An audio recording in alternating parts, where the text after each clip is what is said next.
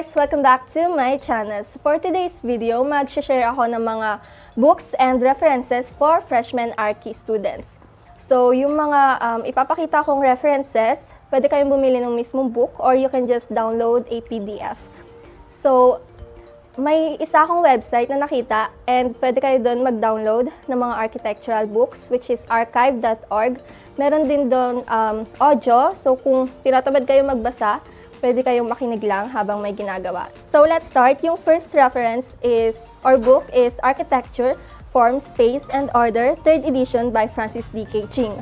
So yung makikita nyo doon, mga contents is yung mga primary elements, which is point, line, plane, and volume.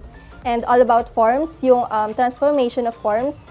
For example, from a cube, tapos may dinagdag kayo or may tinapyas kayong portion and you come up with your final form. So ayun, evolution of form. Magandang presentation yun for plates or sa skis nyo. So minsan yun din yung hinahanap ng mga profs, yung evolution of form, paano kayo nag-come up with that form. So may tatlo, which is dimensional transformation, additive form, which is magdadagdag kayo ng elements from your main form. For example, cube or kung ano man yan. So last is yung subtractive form, which is magsusubtract kayo ng portion from that cube or kung ano pa mang shape yon. Andun din yung mga regular, irregular forms, then all about space, and then order. So doon makikita nyo. So next reference is Architectural Graphics, 6th edition by Francis D.K. Ching again. So ayan. So yung makikita nyo doon is mga unang topic doon is drawing tools or materials. For example, yung mga mech pen, tech pen, triangular scale, T-square. So, and then, next topic then is architectural drafting, yung usage of line weights, importance of line weights, and mga drafting techniques.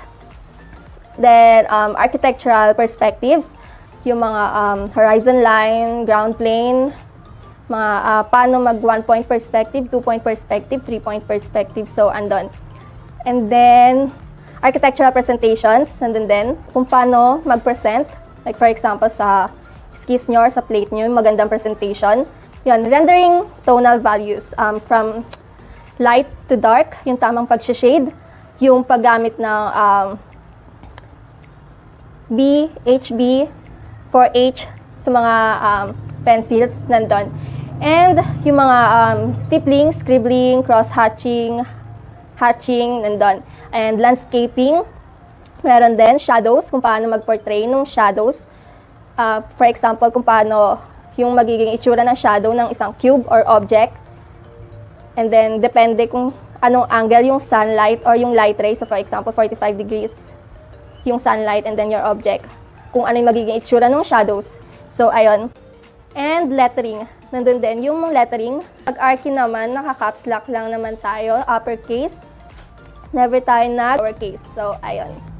Yung lettering, agayon kapag sa unang part, papasulatin kayo ng the quick brown fox jumps over the lazy dog ng iba't ibang font height or text height, font size, ayun. Minsan, 0.3, 0.2, 0.3, and then 0.4, 0.1, 0.4. Then may isa pa, nakalimutan ko lang, first year na kasi yun. So, ayun. Kalimitan naman, 0.3, 0.2, 0.3 yung text height, and then 0.2 yung spacing, and then 0.3 text height again. So, ayun. So, third reference or book is A Visual Dictionary of Architecture by Francis D.K. Ching.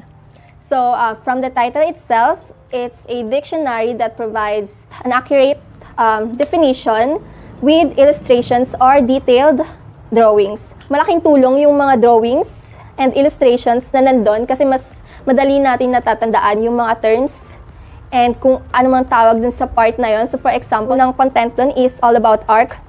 So andun yung mismong illustration ng arc and then kung ano yung parts na bumubuo sa arc. So for example, yung keystone, yung intrados, extrados, yung archivolt. So andun. So mas madali natin natatandaan kasi may mga illustrations na. And from arcs to columns, to beams, to constructional materials, to building materials, yun nga, bricks, metal, concrete, doors, all about windows, parts ng windows, doors, yan. And mga concepts, every concept, detailed concepts na importante sa mga architects nandun. Fourth reference is for HOA, or History of Architecture by Banister Fletcher. Freshman, first sem, HOA 1, History of Architecture 1. Yung topic nyo din is about prehistoric civilization or prehistoric architecture. So, yung mga Greek architecture, Roman architecture, Egyptian, Sumerian. Naman, sa reference na yon, makakatulong yun sa inyo. For example, sa Egypt, yung first pyramid, which is the Step Pyramid of Djoser. And then, architect is si Imhotep. So, ayun. And then, yung mga Pyramid of Giza or Pyramid of Khufu, Ziggurat of Ur. If I'm not mistaken, yung Ziggurat ay sa Sumerian ba? And then, yung sa Greek, yung three distinctive columns nila, which is Doric, Ionic, Corinthian. And then, sa Roman, inadopt nila yung orders ng Greek. So, naging 5 orders, which is the simplified form of Doric is Tuscan, and then Doric, Ionic, Corinthian, and then the combination of Ionic and Corinthian, which is the composite. Hindi ko alam yung tamang pronunciation, basta ganito yung spelling. So, ayun. So, doon din pala sa reference na yon, nandun yung mga influences, mga architectural characteristics, yung walls, yung floor plan, yung mga ornaments, column, moldings, roofs, and architectural character pa. Fifth reference is Planning and Designer's Handbook, 2nd edition by Max Fajardo Jr. So, walang PDF to hindi ko lang sure, pero bumili kasi kami ng mismong book. 250 lang naman yon sa National Bookstore. Ayun, isang block kami, yung buong block namin, bumili ng libro na yon.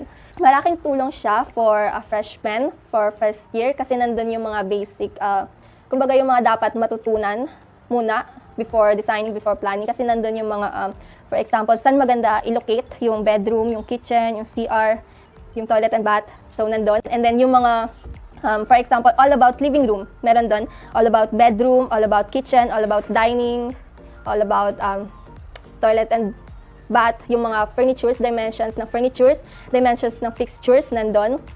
Yung minimum area ng habitable room, nandun. And meron din doon yung for PWD, yung considering PWD, yung toilet and bath for PWD, nandun. So, malaking bagay yon para sa mga freshmen kasi madami kayong matututunan doon. And meron din, sa unang part lang yun. Sa huling part, meron din mga retail, paano mag-design ng retail shops, jewelry shops. Hindi ko na matandaan kasi hindi ko masyadong nabubuklat yung dulong part. So, ayun, nandun din yung mga anthropometric measurements. And yun din pala, minsan, dati kasi yung si architect, nagpa-research works siya ng mga dimensions ng mga furnitures, lahat. So, ayun, pakapala ng pages kami, magkakaklase, magkakablock. So, malaking bagay yung Planning and Designer's Handbook ni Max Fajardo kasi sobrang laking tulong niya nung freshman kami. Kasi yun lagi yung binubuklat namin every time may skis, every time na may bagong plate. Doon kami naka-base, doon kami naka-depende. So, shout out nga pala kay Bunaw kasi kinulit ko siya na picturean and i-video yung book niya kay Max Fajardo kasi yung book ko nasa dorm and hindi ko dala dito sa province. So, ayan. Thank you, Bunaw. So, last book na ipapakita ko sa inyo or i-discuss ko sa inyo is sobrang importante sa mga architects and sa atin din, which is National Building Code of the Philippines. So, it is a set of rules and the regulations na kailangan natin i-consider sa pagpaplano, sa pagde-design and all. So, lahat dapat ng plans naka-inline sa provisions stated sa National Building Code.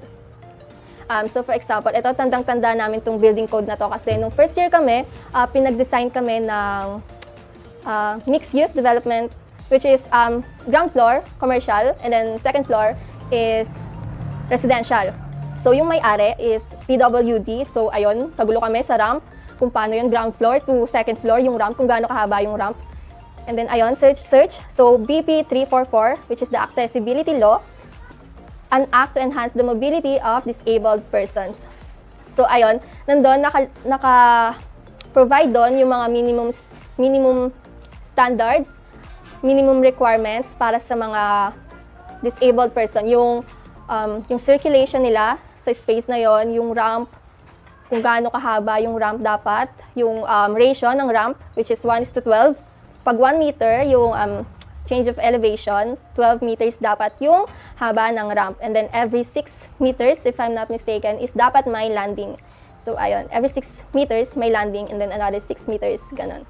So, yung design plan, location, construction ng mga public and private buildings and structures dapat naka-inline sa provisions stated sa National Building Code of the Philippines. So, ayun.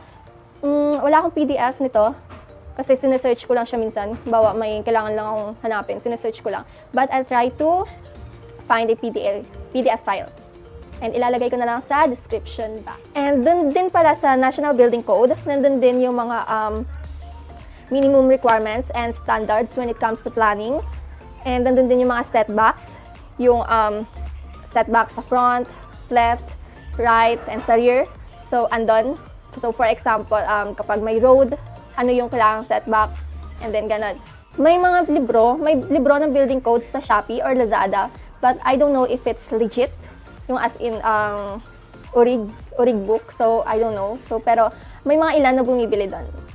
So, that's it for today's video. Please give it a thumbs up if you like my video and subscribe to my YouTube channel and click the notification bell. If you have any request video about Arki, just drop it in the comment section, and thanks for watching!